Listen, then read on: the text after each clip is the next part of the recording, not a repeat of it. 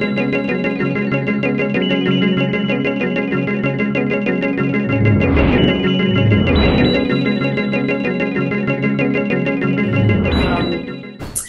everyone, and welcome to the CIA Cosmic Intelligence Agency's next monthly report. I'm Julija, Agent 12, and today I'm joined by a very special agent over on the other side of the world in New York, Mr. Michael Lutin, who is our also Agent 111. Welcome, Michael, and thanks for joining me. I am 111. It's nice to be here and very nice of you to do this.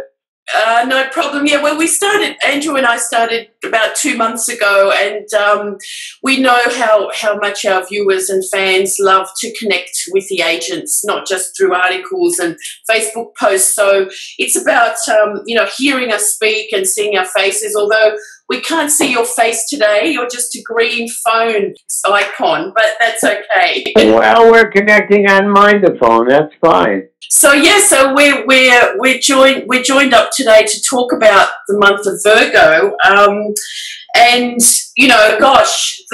I'm looking at a chart at the moment of the beginning of this month. So what we can see here is a stellium in Virgo, Jupiter and Mercury connected with Venus. And of course, the looming Saturn and Mars conjunction, which is actually the Mars-Saturn conjunction, as we're speaking on this, is happening right at this very moment when we're speaking. That's right. But the eclipse that follows this in the early days of September will bump right back into the point where the Mars-Saturn happened. And Mars will be a little bit further on. So the acuteness of the Mars-Saturn will have really passed.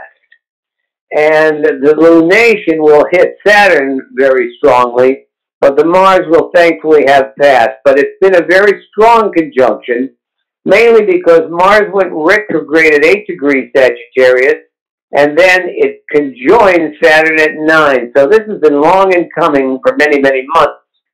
And it's a very dangerous conjunction, as everyone knows. Oh, there are a lot of us that say it's wonderful and it's the time to do the impossible. And Mars-Saturn does allow you to work with the impossible, but it's also a very dangerous conjunction, and a lot of dangerous things can happen. And I think one of the things that we like to see about Virgo is that it learns how to cope. And I've been saying for months that the Mars-Saturn conjunction, which is no question about it, it can be evil. When something is in Sagittarius, it always shows you that you do have options. Even if they are narrow and they're strict. The fact that the conjunction took place and is taking place in Sagittarius, in my view, gives you some options. What do you think?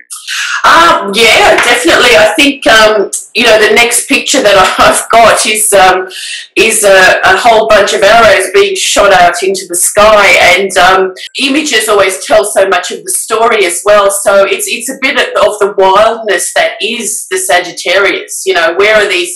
Where are we shooting to? Where are we heading to? This conjunction is, of course, square Neptune, and yeah, it's a real sort of signature of wildness, and also with Mars being out of bounds at this time, we talked about that in the last month.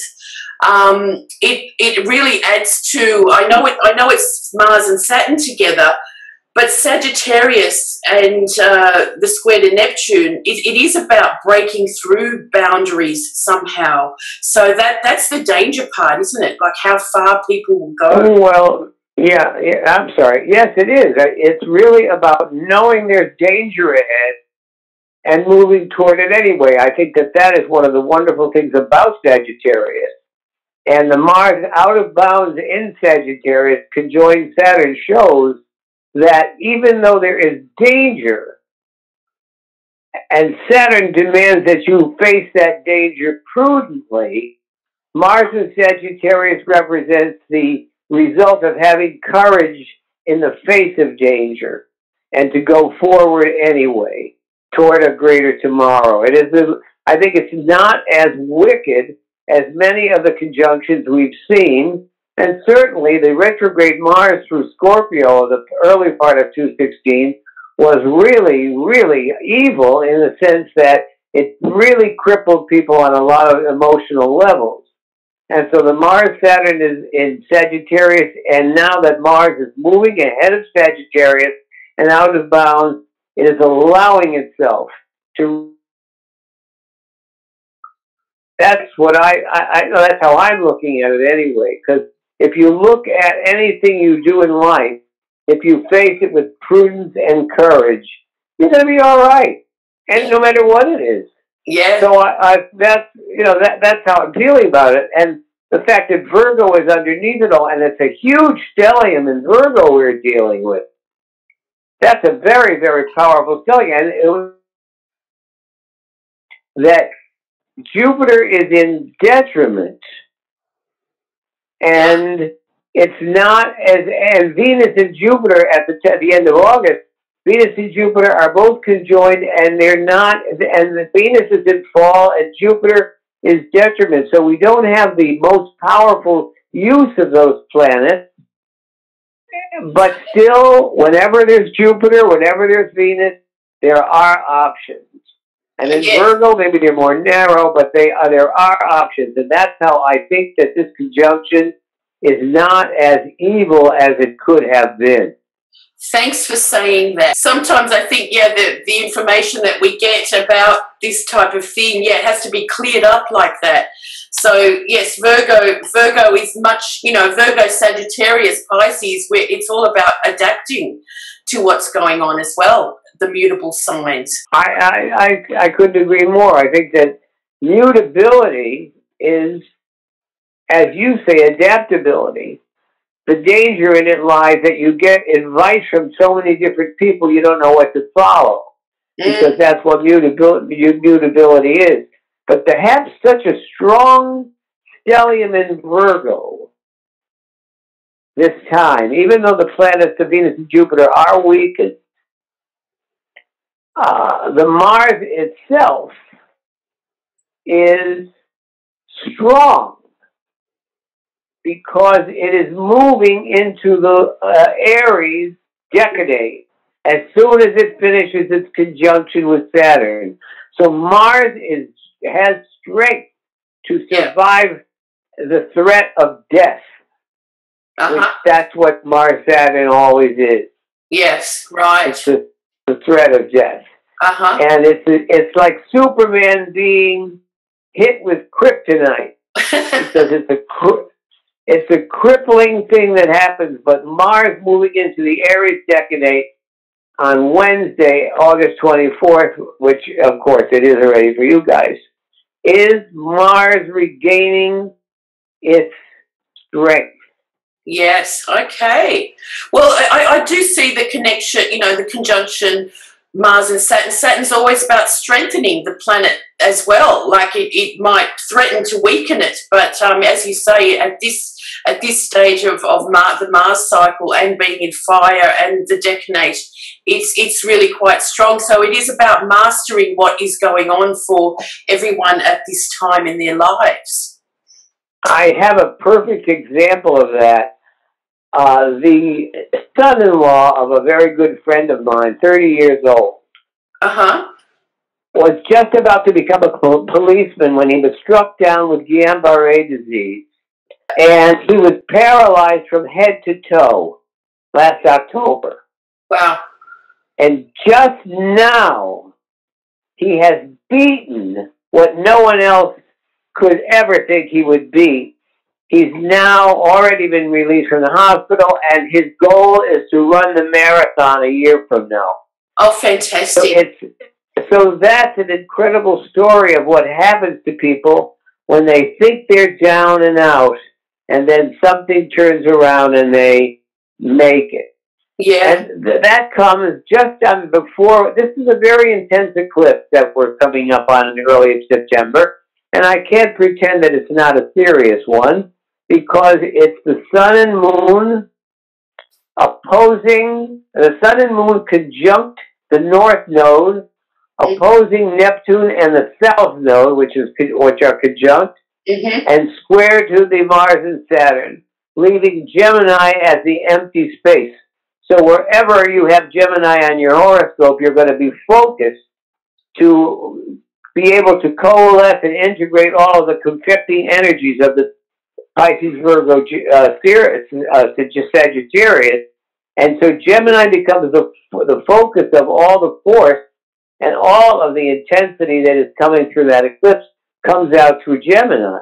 And so Gemini is good. Wherever you have Gemini in your horoscope, and in the coming year is going to be a strong focus in all your energy. But to have the Sun, North Node, Venus, Jupiter, and now, of course, Regulus is there. But that's a very powerful struggle to remain sane when so many things around you are crazy and going wild.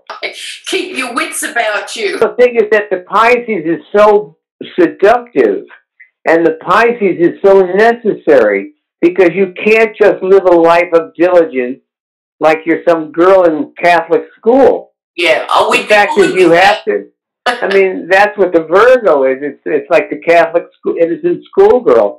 But also, you have another side to you, no matter what sign you are. And the sign is yearning for mystery, yearning for romance, yearning for all the forbidden things you're not supposed to do, including drugs and alcohol. Those are pastimes that can get hold of you and kill you. Yeah. So there has to be a balance in this eclipse between your wish to be committed to a healthy, hygienic, sane life, and the fact that everybody has a little naughtiness in them and they have to live it out. Yes, that's right. Oh, absolutely. Well, I'm all for that, because I get bored too quickly with doing everything how it's, I mean, just even organising, so much that I do for the CIA. Yes, the times out, the retreats, the away from the everyday is so important as well. Just, whichever way. And that's where, and Virgo is the everyday life that needs to be strengthened, because there has been a loss of focus. Yeah. And there's been a leaning too much toward escapism.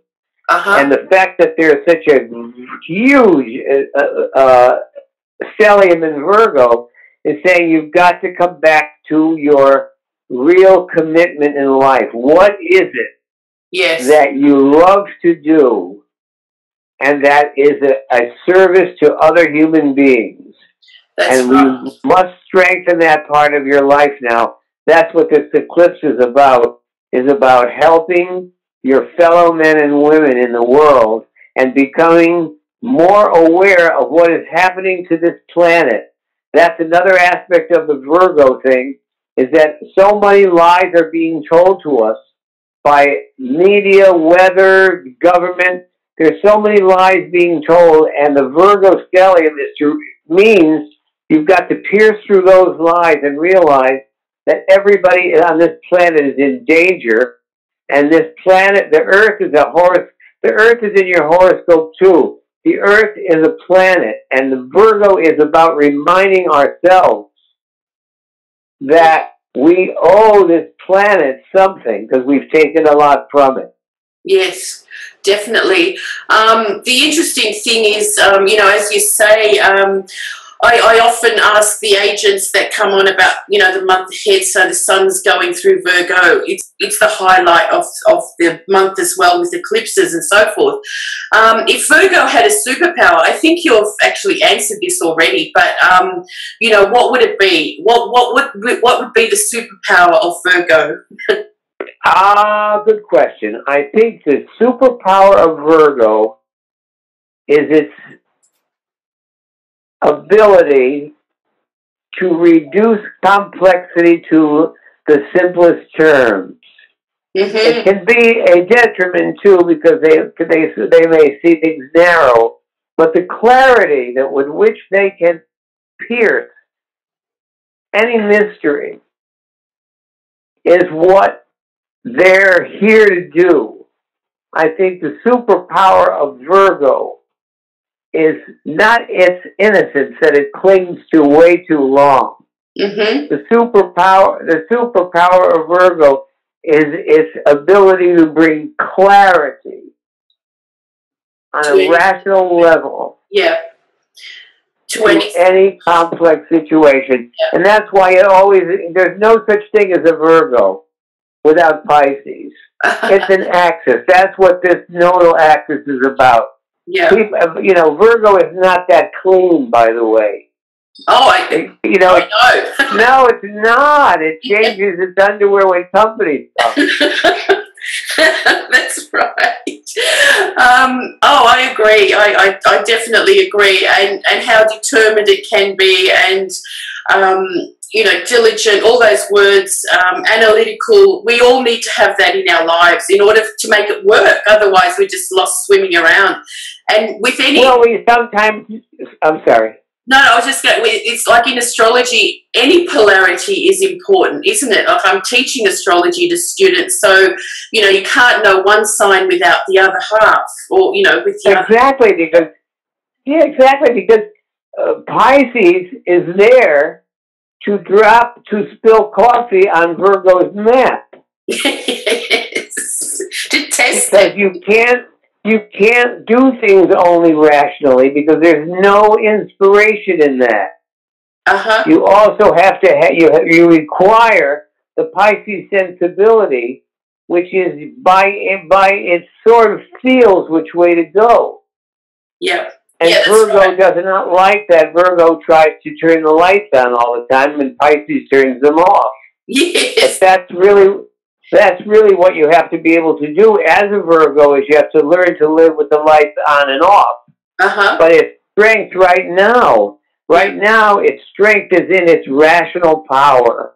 That's right. And in its purity. And the best story of Virgo is not about criticism or judgmentalism at all. It's not about that. The best side of Virgo is in its ability to perceive with absolute purity, like if you ever see a diamond or something that's really pure, that shows the Virgo is able to take all of the colors and all of the facets of the colors and put everything together in a way that other people can't do.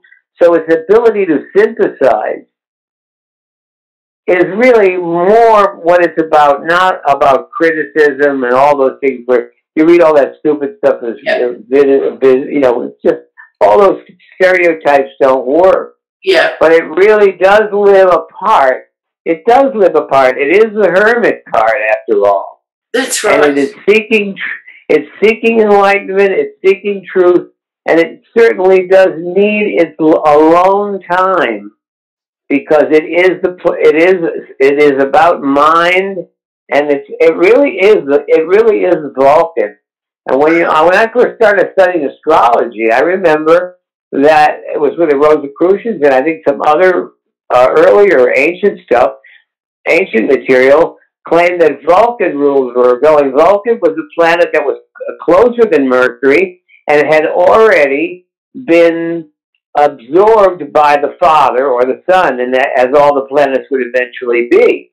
But that's, Vulcan was said to be Virgo. So when Star Trek came out and they had Vulcan as the ultimate rationalist, even though it wasn't from the solar system, it was very clever anyway. But whatever it is, it's really about its purity and its power of synthesis. And it means keep your head about you. Yeah. Don't get totally drunk on life. Yes. And take it to an extreme. It's afraid of life. And that's the danger. It's cynicism. Its cynicism is so great sometimes that it will do what Virgos will do a lot for you, and then if you disappoint them, they will say, "After all I did for you." They're big blamers. Right. They're big blamers. Well, so I was fine till you came along, even though they're desperate for the contact. So I think that to remain a healthy and powerful Virgo, you have to have the power of synthesis and rational, but never think that you know it all, because one of the wonderful traits of Virgo is humility.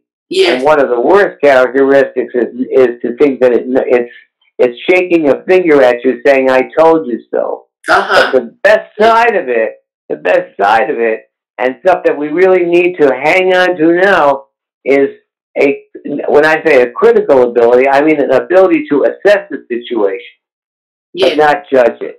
Yes, good point. I mean, everyone's learning all of this at the moment with that stellium in Virgo. So even if you aren't a Virgo, it's still, you know, being impressed upon you. And with Jupiter and Mercury conjunct there, as you say, watch out for making too many judgments, because Jupiter's in detriment. Mercury's about to go retrograde.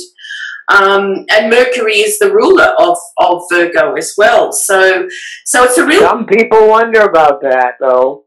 Oh, really? Some people wonder about it. Yeah, some people do. I've had some discussions with colleagues that they believe Mercury belongs to Gemini, and Ceres or other asteroids belong in Virgo. We're not going to get into that now, because it's a philosophical question. I'm not really sure of the answer either. But I also give Mercury to Virgo, as Ptolemy did and the ancients. So for now, we say it is, because it really is a discriminating ability. But it's the beauty to me of an evolved Virgo is not just a selfless, masochistic servant, but somebody who has the ability to help their fellow men and women.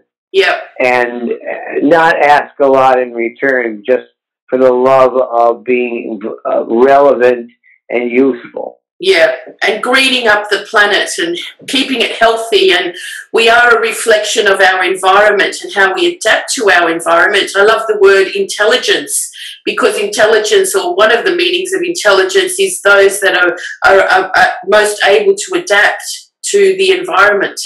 So that's what sentient beings are supposed to do. But there's different kinds of intelligence.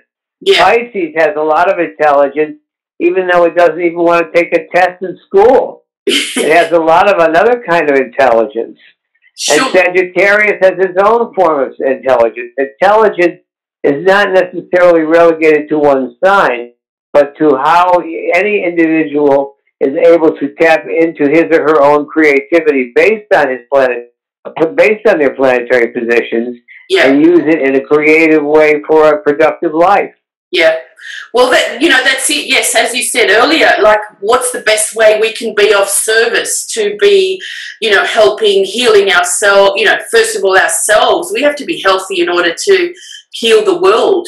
So it starts from within, and that's a real Virgo part as well. Well, it's true. When we start to see what's being done to this planet, that's another aspect of Regulus now in Virgo. It's going to be thousands of years where we have to develop because people are going to get really sick from what's going on in the world of food that we've been fed, the medications we've been fed. A return to purity is necessary to clean the inside of the human body and the outside of the planet. Yeah. So I think that's an awakening that's got to happen. Yeah. And the awakening, it continues. There's going, there's more and more. We can't pinpoint it to one time. We've opened up, we've opened up to it. Now it continues, and it's a long process. So the green. I hope so. I hope you're right. You're right, because I don't think that as an astrology community, I don't think we have heard many outcries against the media, against the weather people who are not even telling us the truth. I've just spent a summer in New York, and it's not like a summer I've ever spent. Really? And you can't just say this is natural. It's not natural. Somebody is really monkeying with the weather. Yeah. And the thing is, it's never told to us. Nothing is told to us that, the pharmaceutical companies are telling us that we should take these drugs, and we don't. And most people, and I will say this is true, most people don't even read the indications of the drugs they're given by doctors. Yeah. They just take them because the doctor said so. And I think as an astrology community, it's important for us, and this is, the time of Virgo. It is the time for us to start asking questions of the media, the government, the weather people. Hey, I drove those weather people crazy the last 8 months. I was texting them. They must have thought I was a crazed fan. because I knew it wasn't normal what was happening. Yeah. And they can't say this is just climate change.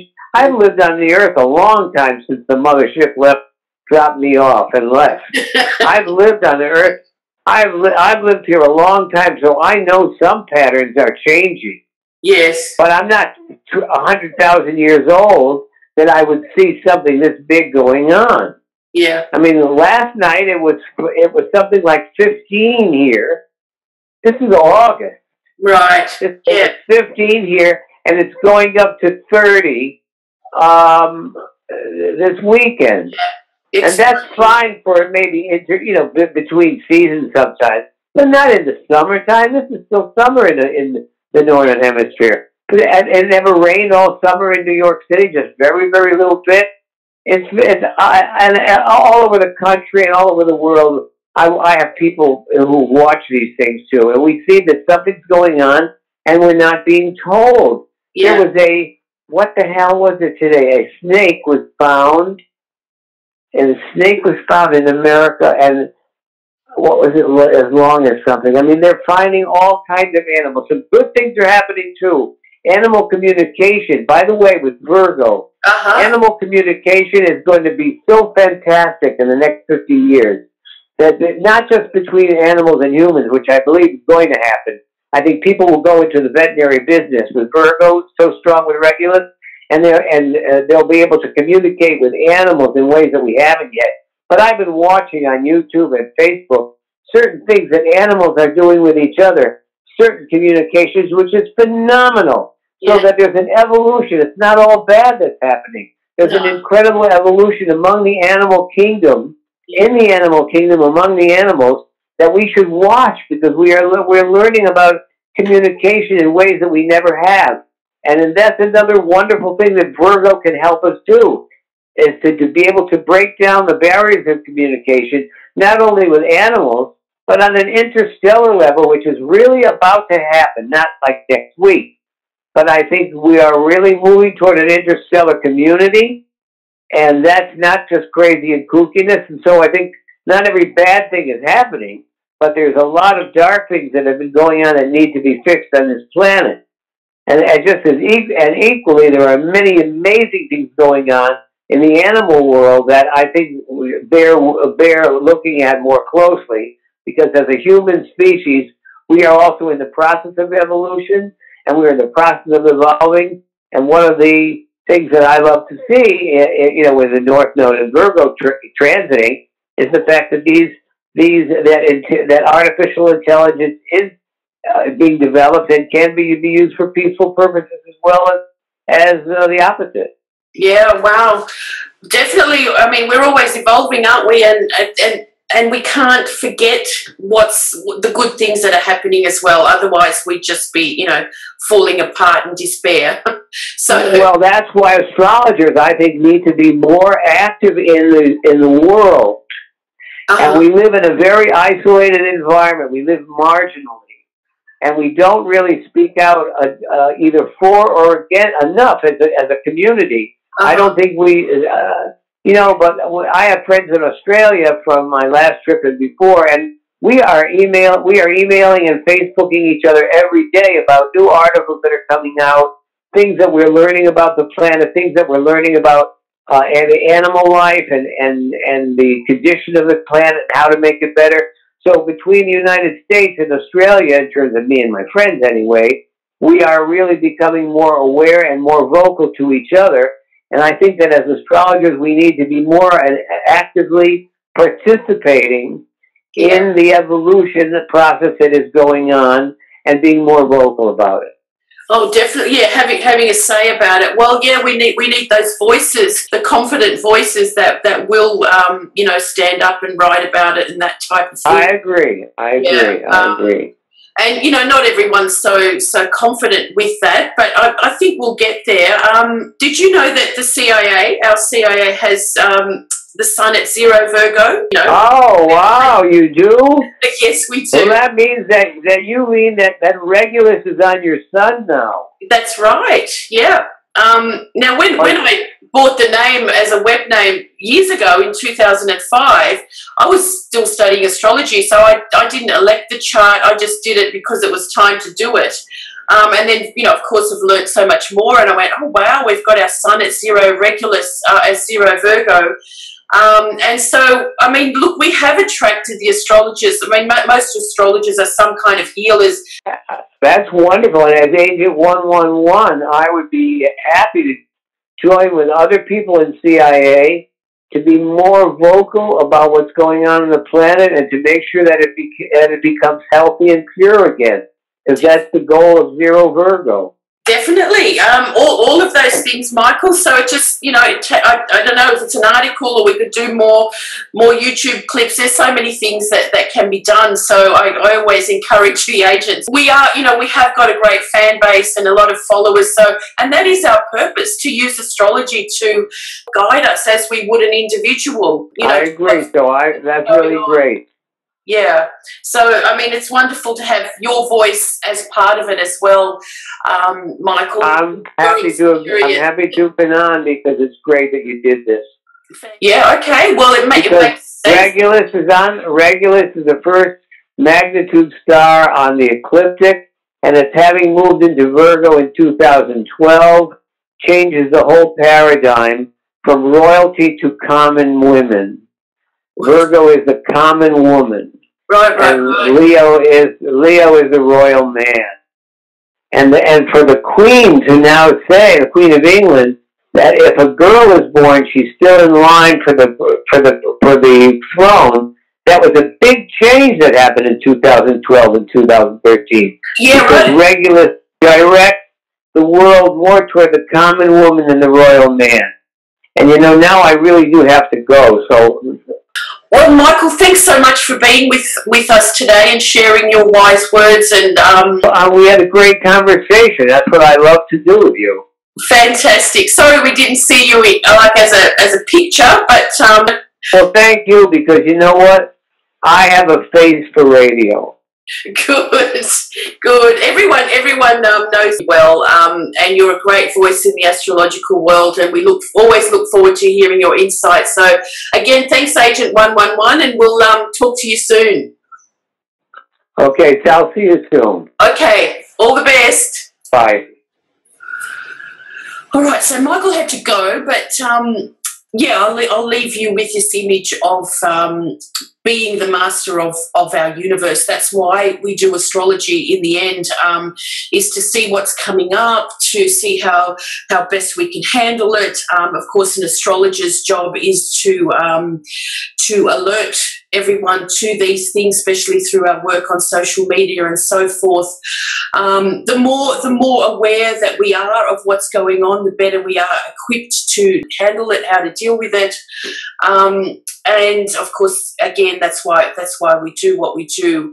But in the bigger context, with the CIA, we want you to get more involved and understand your astrology. Instead of waiting to be told, we believe that it's better for everyone or more people to know more about their own astrology. And then in that context, we're much more connected as a collective about what's going on in the world as well. So as one of our new agents, Adam Summer, in his podcast this week called it, be the master of your universe. It's very suited to what's coming up in this Virgo time as well. So, of course, there's a lot more information on our website with all of this. This is only a taster for the month ahead, so that it entices you to want to connect to us more, know more astrology. Do join our membership either as a gold star, silver star, or as a monthly member. It's a really good deal for you to learn a whole lot more astrology. It's our Kickstarter program, it's our Patreon drive, it's all of those things. So we really appreciate you joining up. Of course, we're always available for astro consultations. We have some great retreats coming up. Yeah, for now, thanks for being here, and all the best to all of you for a pretty full-on month ahead. But as we've explained, it's not as bad as you think. So master your universe with your own great ideas and intelligence and awareness. And I'll see you next time. Thanks, everyone. Bye.